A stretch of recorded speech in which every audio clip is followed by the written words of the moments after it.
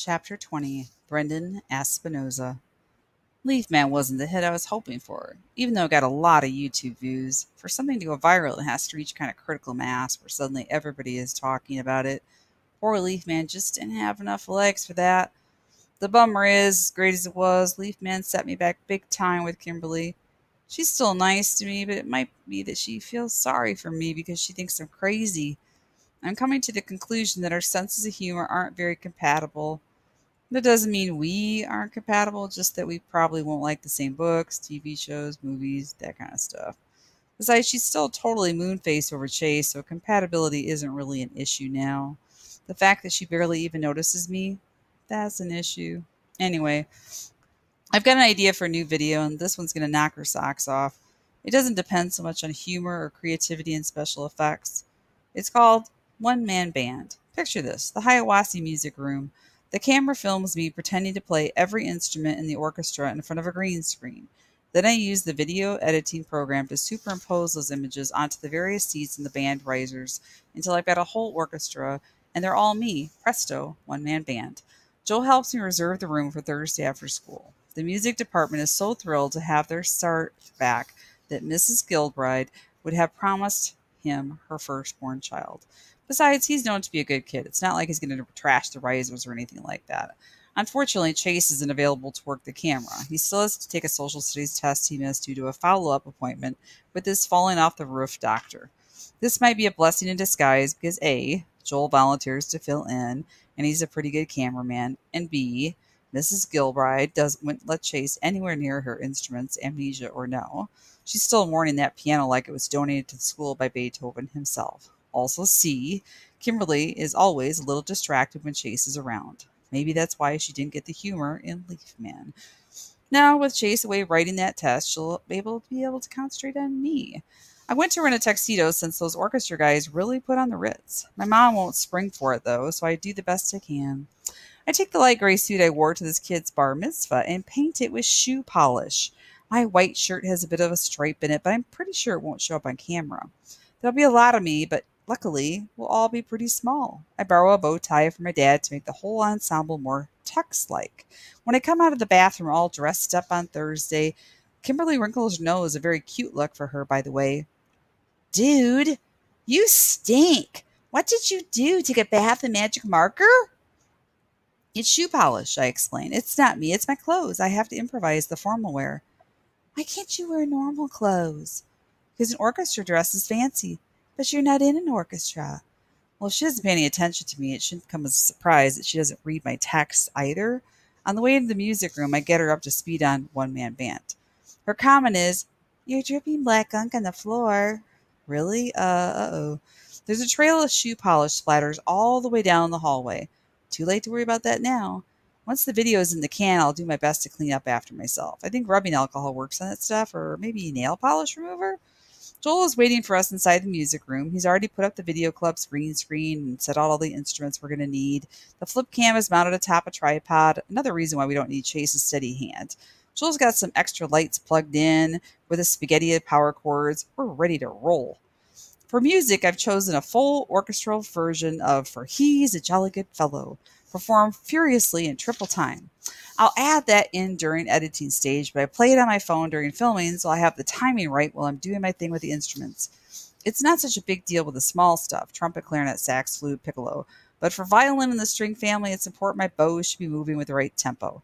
That goes double for the trombone, kettle drums, and especially the cymbals. If I go crash, then they better be a real crash. I know this song. Kimberly comments after the music's been playing in an endless loop for at least 20 minutes of shooting. How come you pick such a lousy song? We're in the home stretch. Bassoon, French horn, and tuba. The tuba is last. I stare at it. It's the marching band kind where you climb into the middle of it and it's all around your body like a python. Wait a minute, I protest. Where's the regular one? Dented, Joel replies. Somebody dropped it down the stairs and it's getting fixed. So this is the one or nothing. Well, you can't have an orchestra without a tuba. I squirm in and struggle to my feet. I swear the thing weighs more than I do. But I know Hercules, but the kid who plays this is in the marching band is 4'8" sixth grade girl. How does she lift it, much less leave breath left over to blow into it? Kimberly is regarding me a little dubiously, so I give her my most confident look and announce, Piece of cake. It comes out looking like I'm straining to pass a kidney stone, not the effect I was reaching for. I put my lips to the mouthpiece and nod to Joel to start filming the final shoot. The camera comes on. The double doors are kicked open, and before I can react, a tidal wave of white foam fills my field of vision. It hits me full in the face. It would normally be enough to knock me over, but with the heavy tuba bell suspended above my head, I overbalance and go down like a stone. There's a loud clang as the brass of the instrument strikes the metal edge of the riser. I hear a gasp of horror from Joel, and soon I understand why. When I roll out of the steam of foam still wrapped in the tuba, I see Aaron Hakamian and Bear Bransky, each armed with one of the school's big silver fire extinguishers, spraying down the room and everything and everybody in it. Go away! Joe pleads in a quavering voice. Aaron laughs a nasty laugh. Well, if it isn't the loser, I don't think we ever welcomed you back to school. How rude of us. Welcome home, loser, bellows Bear in a blast and jet of foam, covering Joel from head to toe. I turn to Kimberly, who's standing there and, of all things, giggling. At long last, the girl has found something funny in one of my videos. She thinks it's part of the plan and doesn't even notice we're under attack. Go get help, I bark at her. Yeah, get help, snorts Bear. Why don't you call your friend Chase? That makes sense to me. He's the only one with half a chance of taking on these two. Get Chase, I yell at Kimberly. Aaron laughs cruelly. And you're supposed to be smart. Who do you figure sent us here, genius? You think Chase doesn't remember the loser who got him put on community service? Bear adds. Go, I shout. He's in Mr. Solomon's room. A blast of foam silences me as I go down again, still encircled by the tuba. Now my arms are pinned at my sides. I could barely move. Not that I need much help standing up to these two Neanderthals. And I'm upset. I can only imagine what must be going on in Joel's mind about everything he's been through. He comes home to find out it's starting all over again. Kimberly pulls past the two attackers and out the door. They make no move to stop her. Their focus is on me and mostly on Joel. Hey, check out these instruments, Bear snickers, as if the band room is the last place anyone might expect to find such things. You think if I practice hard I could become a musician like the great Joel Weber? He delivers a solid boot to the French horn, which skitters across the floor, kicking up a spray from the melting foam that covers half the room. Please don't touch the instruments, Joel whimpers. I promised Miss Gilbride I'd be responsible for everything. Well, that does it. Once those two idiots see how to get a rise out of Joel, they're off to the races, throwing flutes like mini javelins and frisbeeing cymbals all around them. They roll trumpets and trombones into the shop and send violins floating on top of it. A kettle drum is upended, music stands are hurled in all directions, sheet music is scattered like autumn leaves. Still stuck in the tuba, I try to scramble towards Aaron and Bear. I slip on wet paper and hit the floor with another clang. Joel has Aaron by the shoulder and is trying to pull him away from the instruments, but Aaron laughs and shakes him off. Suddenly, Chase barrels into the room, Kimberly hot on his heels. What's going on? He bellows. Dude, what took you so long? Aaron crows in unholy glee. We had to send a chick to get you. This is your best idea yet, adds Bear. He hefts his fire extinguisher and hands it to Chase. It's all yours, maestro. Chase looks totally blown away. I can't read his expression, shocked or something else. It's your plan, Aaron reminds him. Bring it home. Chase is a statue, eyes wide. Bear gets impatient. Okay, I'll do it for you. He tries to take back the extinguisher, but Chase tightens his grip and holds on. There's a vicious tug-of-war for the extinguisher. With a mighty yank, Chase wrenches it out of Bear's grasp. It swings free just as Joel rises from the floor where Aaron tossed him. With a thud, the heavy metal strikes Joe at the side of the face, and he drops back down into the foam. Agitated voices sound in the hallway. 6 teachers burst into the music room, Mrs. Gilbride in the lead. What's going on here? She yells, taking in the wreckage all around her. Where's Joel Weber?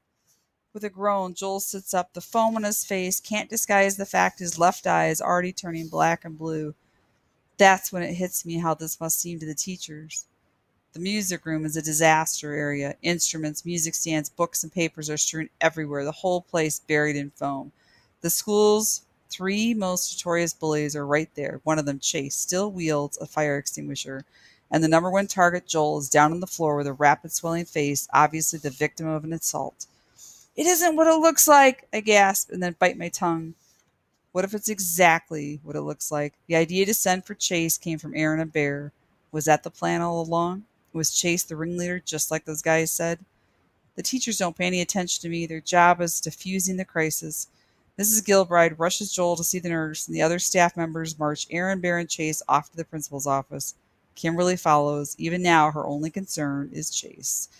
As quickly as that, I'm all alone, still trapped in the marching band's tuba.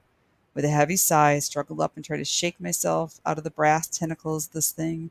It moves maybe an inch. I'm going to be here all night. As I continue to wriggle and squirm, dripping gray, frothy shoe polish into the foam, I reflect on the worst part of this isn't being stuck in a tuba. It isn't that one-man band is never going to happen. It's the sad fact that Kimberly could leave me in such a terrible state just because Chase is in trouble. And as soon as I think that, I realize that the real worm around here has to be me. Wormier even than Aaron and Bear. I care more about my love life than the fact that my friend Chase might not be my friend after all. It isn't true, I scold myself. Chase used to be like that, but not anymore. Then there's the evidence of my own eyes and ears, the trash band room, another attack on poor Joel. Chase right alongside his old wrecking crew delivering the final blow. I sit down on the edge of the riser and hang my head, too depressed to wriggle anymore. The sound of wet sneakers squishing in the slop jolts me out of my melancholy. I look up to see Kimberly standing over me. She says, I thought you might need some help getting out of that thing. My heart stores. Hope